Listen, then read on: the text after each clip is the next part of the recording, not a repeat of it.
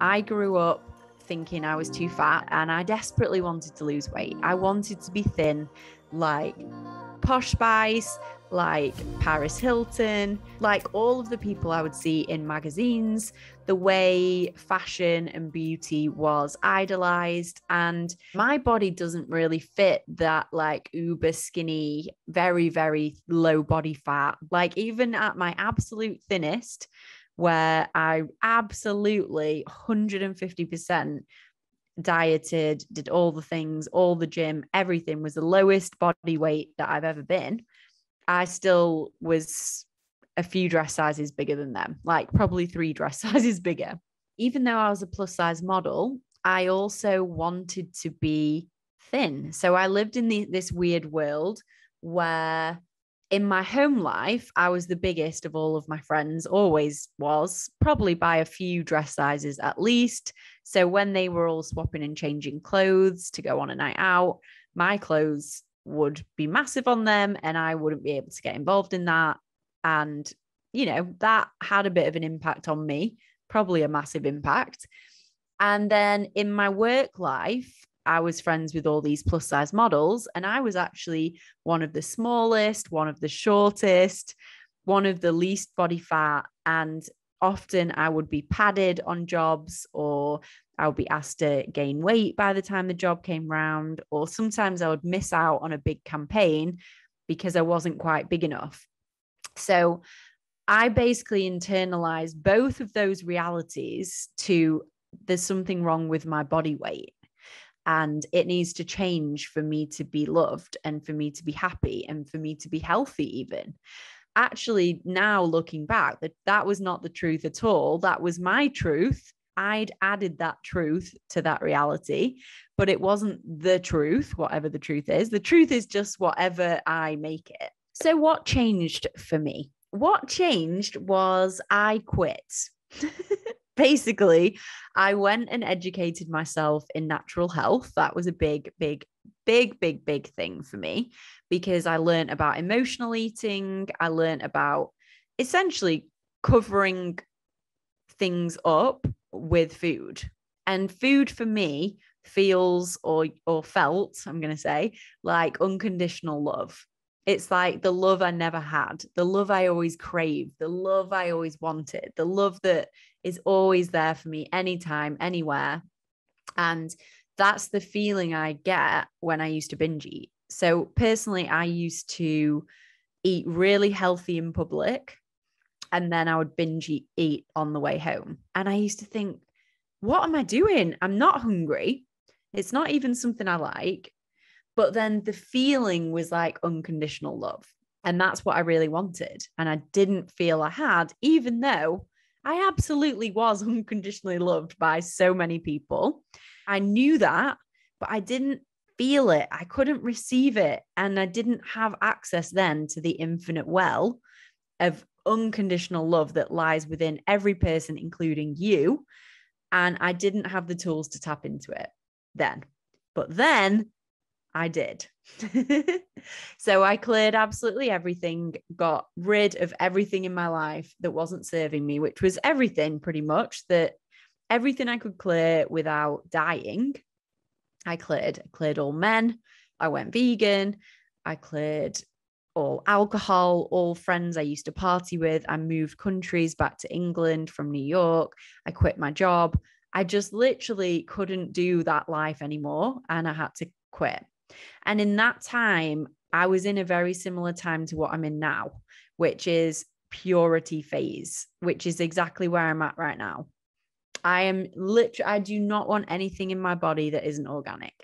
I do not want anything in my field that isn't pure. What I now believe is if I'm out of alignment, historically, I will gain fat. I will hold on to fat in my body. I will become a higher number on the scales. Not that I really weigh myself. I will go up a dress size or 2 in clothes. So personally, my level of self-love doesn't really alter, which is kind of weird to say. I look at myself with like I'm an oil painting in all phases, in all stages. And when I'm going through something difficult or I'm out of alignment, I will gain fat, or I do gain fat, or historically I have gained fat on my body, in, on, around, up, over the body. And yeah, I actually look at myself with so much compassion. I'm like, you're going through so much right now. Well done. Good for you. Let me support you. Let me nourish you. What do you need? I can see what's happening. Just like a mother would talk to a child. So another point here that I just want to bring in is about buying clothes to fit us and not trying to fit the clothes, because we are cyclical, seasonal beings, and we are actually going to shift and change. We are going to evolve. Like, maybe we're going to have a baby and be pregnant and grow that way, or maybe we're going to be sick, hopefully not, and lose weight that way or gain weight that way. Imagine your best friend going through a tough time, or having loads of fun and gaining weight and gaining fat. And imagine them coming to you and being like, I can't fit in my clothes. And you saying, you're not having any new clothes until you can fit back in that size. And I'm not going to buy you new clothes. I'm not going to prioritize my money spending on you, and neither should you. And you have to just wear things you don't like or don't fit until you do it. How horrible would that feel? That to me would be like the least effective thing for making me lose weight. I would probably gain weight if someone treated me that way. Ultimately, I say every single time, we don't make our body fit the clothes. That's my personal self-lover's opinion. People will think about your body what you think about your body. Like, let that actually land for a moment. Anyone could have said a negative comment about their weight, about their body. And ultimately, this is just mirroring back what they think about themselves. It's really that simple.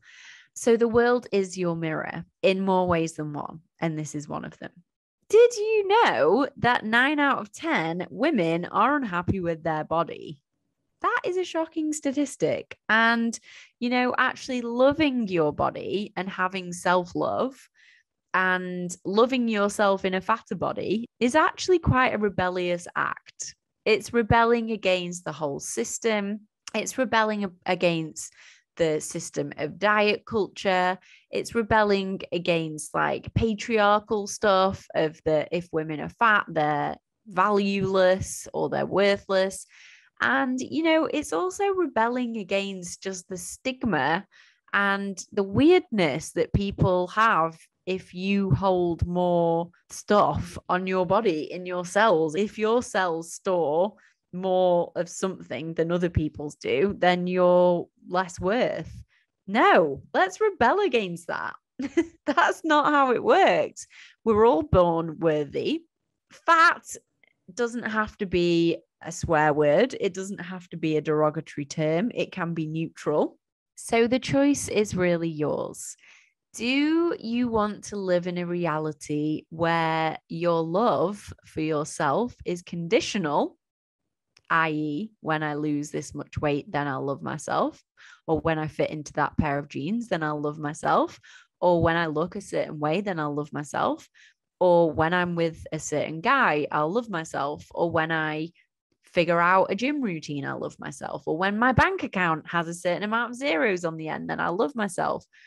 Or do you choose to be a rebel and love yourself unconditionally through all the waves, through all the hardship, through all the challenges, through all the cellulite, through all the failures, through all the mess, through all the unlucky losses, through heartache? Do you choose to love yourself unconditionally? Because ultimately, that is a choice. And my friend, that is self-love. That is self-love right there. Not just being with yourself when you're your most healthy, slimmest, tan, toned, you know, all the things. Not that. No, that is not self-love. That is not self-love. Self-love is when it all falls down and you still get to be your number one cheerleader. You still treat yourself with the utmost respect. You absolutely lash on the love thicker than ever when you're struggling. That is a reality that I wish to. And remember, with self-love, anything is possible. It doesn't mean you can't make some tweaks. It doesn't mean you have to just let yourself go and eat burgers. No, that's not self-love. You can eat burgers and be in self-love. But yes, you can make tweaks and you can come into harmony with yourself and you can come into alignment. And you know what? This is all the self-love journey. This is why it's a journey and not a destination. So I hope this has inspired you in some way that loving yourself in a fatter body is actually irrelevant. It was never about the fat, because let's be honest, too fat for who? It's only ever for yourself.